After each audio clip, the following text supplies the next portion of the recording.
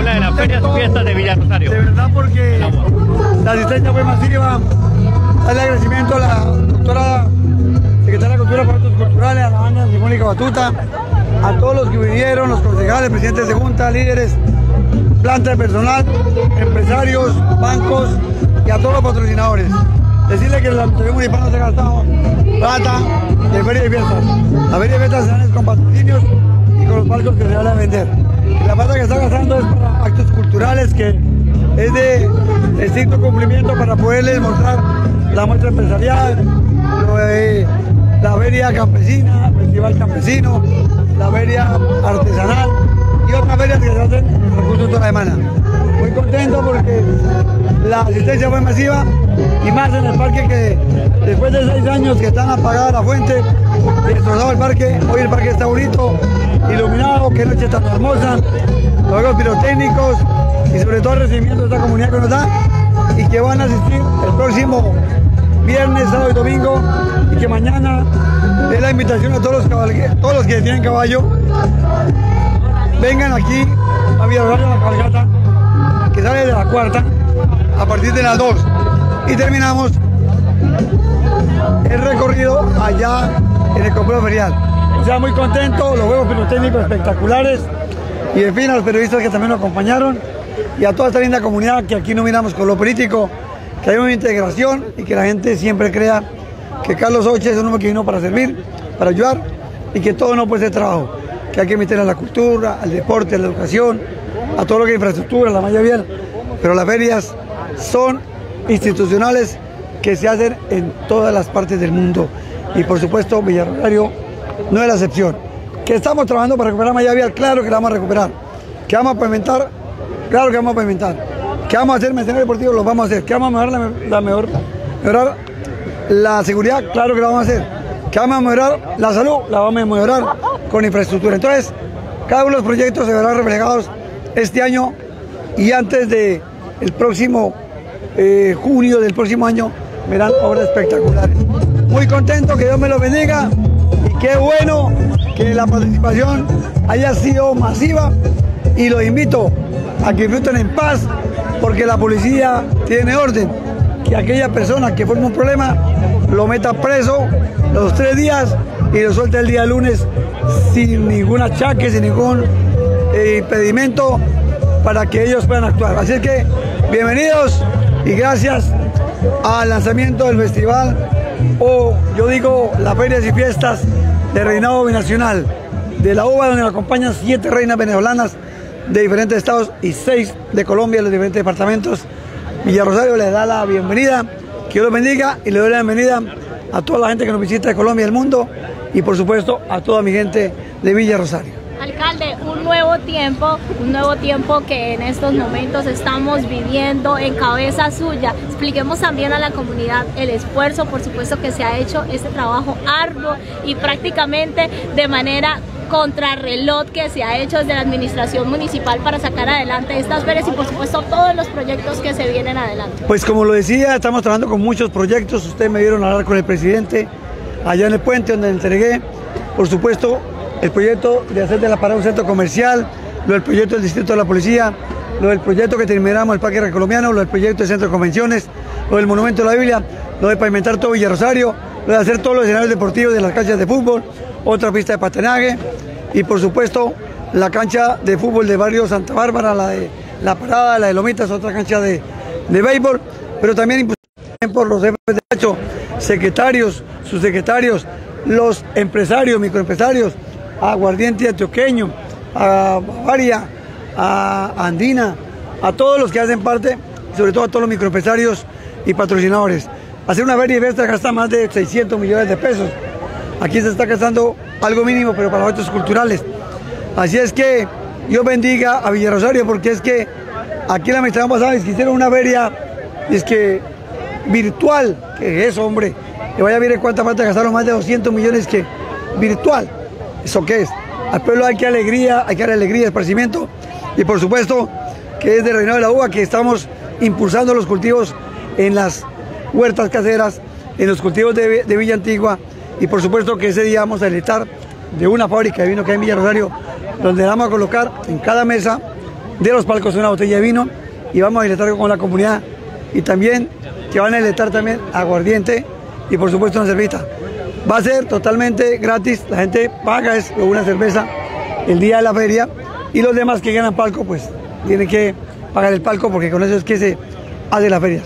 Que Dios bendiga a Villa Rosario y es un esfuerzo muy grande que hacemos nosotros. A mis amigos redactores de la política también me los invito a que patrocinen y ayuden y compren un palco o una boleta de platino que vale 30.000 pesos. Así es que entre todos construimos. Hoy me siento contento porque esa fuente hacía 6 años no se prendía.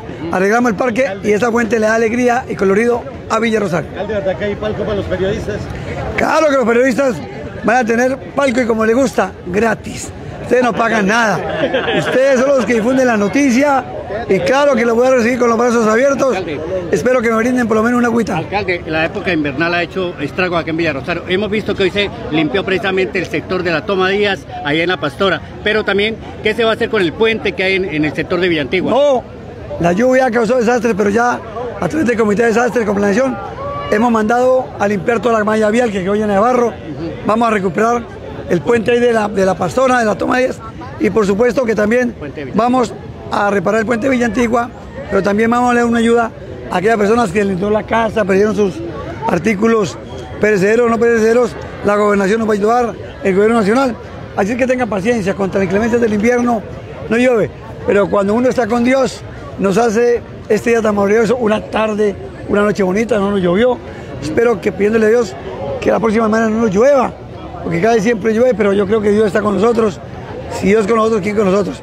Pero lo que más me gusta es que la gente entiende, que mucha gente me en las redes dice, pero ¿por qué hablan tanto del morocho si es el único que hace obra en Villarroyo? No tiene ni los 5 meses de lo que por lo menos organice las deudas que me dio la administración, la huecamenta que me dieron por todos lados, que destrozaron los escenarios deportivos, el puente, aquí el parque lo tenían destrozado, que ni siquiera hasta las sillas como que la robaron, la casona destrozada la alcaldía, y hoy me siento contento porque vamos con un rumbo de progreso y de éxito, gracias a Dios. ¿Mañana tiene su caballito ya listo, preparado o qué, para montar? Yo mañana tengo mi buena yegua, por no hablar de otra cosa. Una buena yegua que la tengo en la perseverera, es costosa porque vale mantenimiento de una yegua, es muy arrecho, es más que una mujer. Pero igualmente, invitando a todos los caballistas del norte de Santander que van a hacer presencia, acá van a haber más de 500 caballos, por no decir yeguas. Me toca nombrar la palabrita que no me gusta mucho, pero bueno.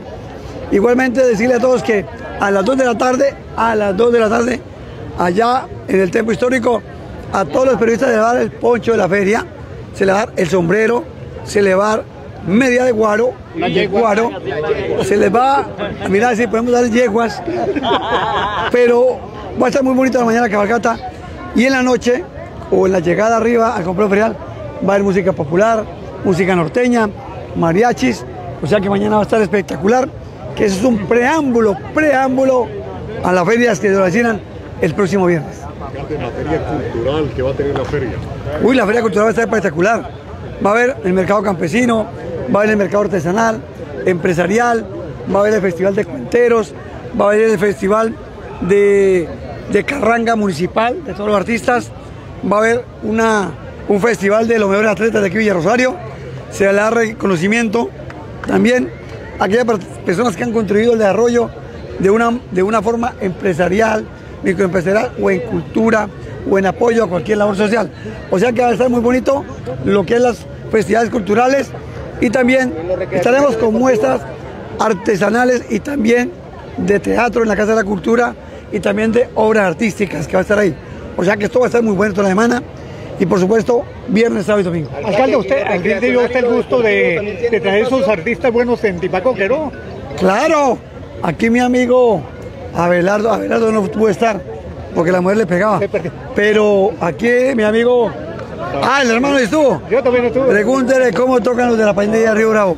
Espectacular, los Tigres del Norte de Carro en Pañales.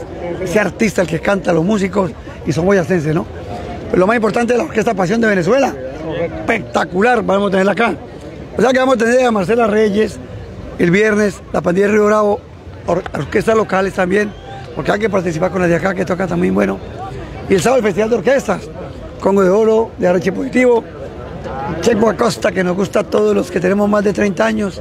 Y por supuesto también va a haber la Orquesta Pasión de Venezuela y el domingo cerramos con broche de reinado y coronación, pero acompaña Valeria, una artista popular norte santanderiana, y por supuesto el que canta La cárcel de Sinsín al estilo del papá, el Checo Acosta, y la rumba del carnaval, que es interpretado por el Checo Acosta, y por supuesto Diego Daza, que es uno de los mejores cantantes vallenatos que está saliendo en el momento a nivel nacional. Alcalde, ¿cuánta capacidad tiene el complejo San Martín y la seguridad para ese? Ya hicimos un consejo de seguridad, de prevención de desastres, va a estar ahí acompañando la policía, el ejército, cuerpo de bomberos, la defensa civil, una ambulancia por si acaso la gente se asfixia, pero por el momento, porque tenemos ahí todas las cuestiones de socorro, ya tenemos el plan de evacuación, y sobre todo que ahí tiene una capacidad de más de 30.000 personas, que yo la he metido más de 40.000, cuando vino mi gran artista Silvestre Dangó, vino también Raico, Maluma la vez pasada, y por supuesto Pipe Pelada, otros artistas que hemos traído, Paola Jara, en fin, Uriel Henao. Yo tengo muchos artistas acá. Entonces, este año tenemos esto, pero el próximo año sí que la sacamos del estadio. Va a traer Karol G, vamos a traer a Karol G, un mano a mano entre Jesse Uribe y Jason Jiménez. Bueno, vamos a traer lo que es, estamos mirando si tenemos que libre 50, porque el artista popular de él, el cantante como que salió, pero ya le dije a ellos que contrataran a Ryan Castro, que es otro reggaetonero, más la orquesta local, y yo pienso que va a ser espectacular. Así es que, nuevamente darle gracias a Dios, a todos los que vinieron. Esperamos que así como está en full el parque, el próximo viernes y mañana la cabalgata esté a reventar. Alcalde, lo recreativo y lo deportivo también va a haber un espacio. Claro, va a haber recreativo, va a haber atletismo, va a haber encuentros binacionales también deportivos. Inclusive estábamos pensando a ver si traíamos al pibe Valderrama en un partido a varios, que me dio un amigo allá en Medellín que estuve el miércoles, y que me traía a otros grandes futbolistas a hacer un partido con los periodistas. Le dije, no, con los periodistas no, hagámoslo con los mejores jugadores de Colombia, porque no golean a los pobres periodistas. Entonces con los mejores de acá. Y lo otro es que vamos a hacer la primera C también aquí en Rosario.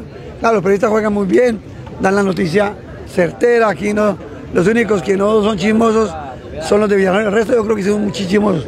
Así es que los felicito porque dan la noticia que es, no andan con cosas que no son. Así que cuenten conmigo y yo cuento contigo, como dice la canción. Gracias, alcalde.